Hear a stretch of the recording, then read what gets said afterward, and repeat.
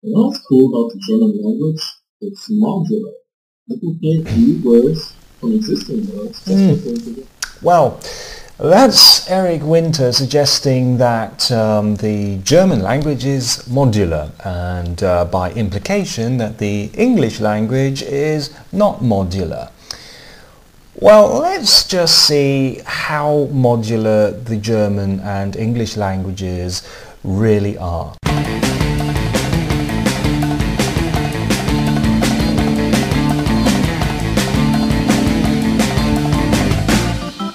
I'm going to start with two English sentences picked entirely at random.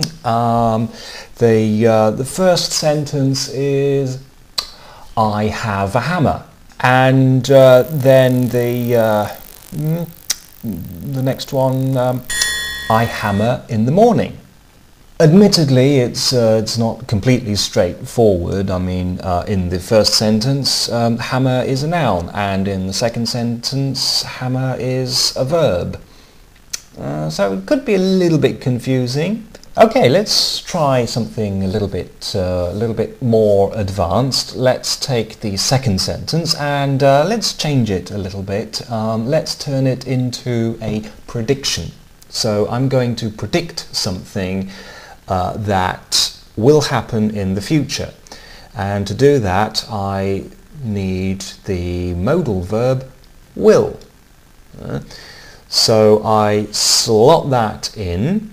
And it becomes I will hammer in the morning.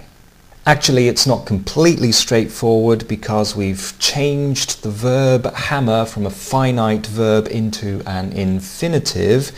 So that's a rule that we have to bear in mind. Gosh, isn't English difficult?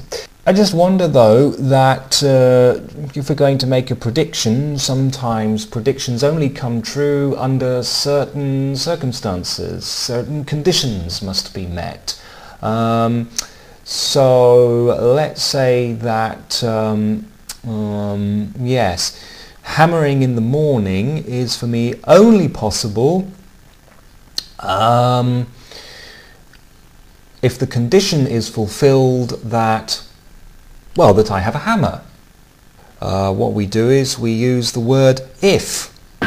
That's right, if. We just put if in front of the sentence. If I have a hammer, I will hammer in the morning. Of course, actually, I don't have a hammer.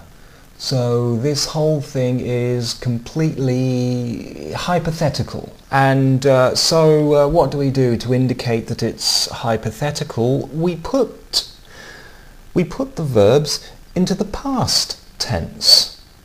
So the past tense of have is had, and the past tense of will is would.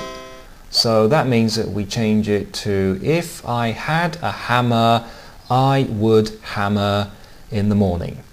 Okay, that was admittedly a little bit complicated, so let's see how the modular language, the logical modular language of German, deals with the same thing. We'll go through the same steps.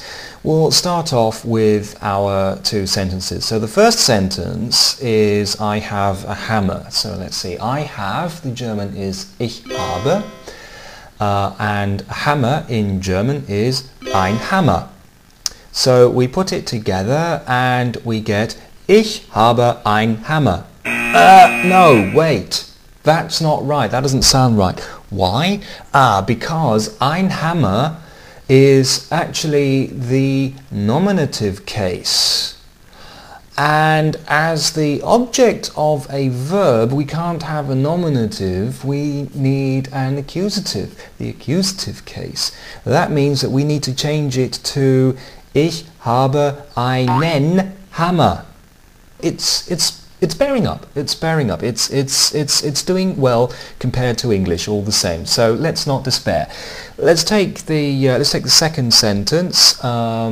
Okay, the verb to hammer is hämmern, and that becomes ich hämmere.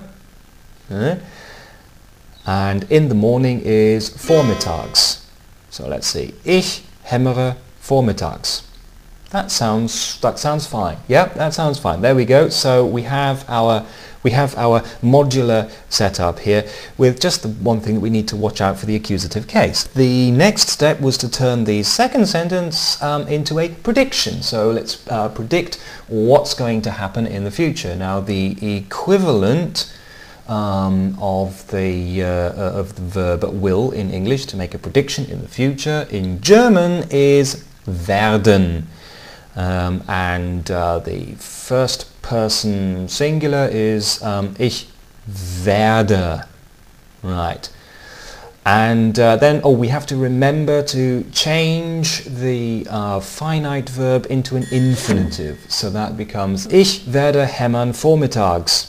Oh no, that doesn't work because the infinitive of a verb goes at the end of the sentence. So that means that now that werden is the finite verb, that stays where it is. So ich werde, but then we have to say vormittags first and then hämmern, because hämmern is an infinitive, so that goes at the end of the sentence. Follow me? So ich werde vormittags hämmern. Okay.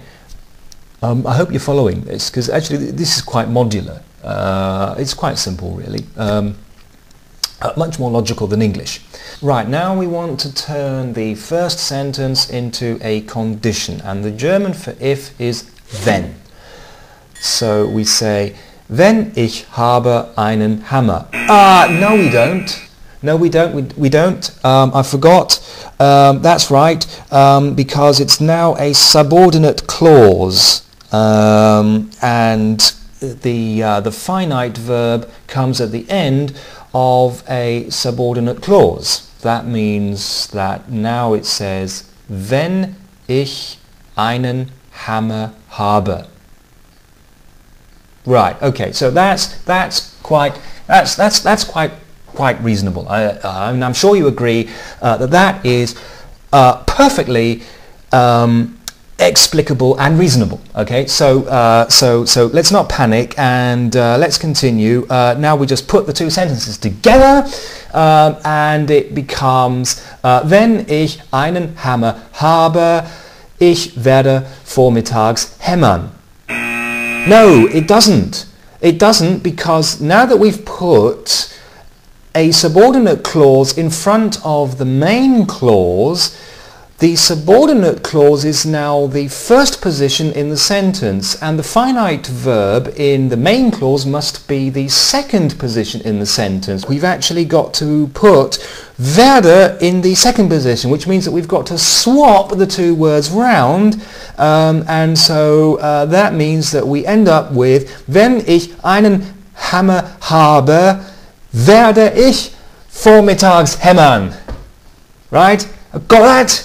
Okay, I'm sure you'll agree though that it's still perfectly modular, absolutely perfectly modular. There's no problem with it at all. Perfectly logical, perfectly modular, modular. Okay, so so having done that, yes.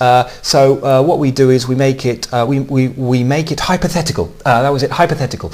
So we put everything in the past tense, just like it. No, we don't. No, not the past tense. No, because that would be wrong. That's right. We've got to put it into the subjunctive mood, which is a completely different set of verb forms altogether, and that means that it becomes wenn ich einen Hammer hätte, würde ich vormittags hämmern. I think. AericWinter, you win. German is perfectly German is perfectly modular, and I'm not going crazy learning this language at all. Absolutely not. No, it's perfectly fine.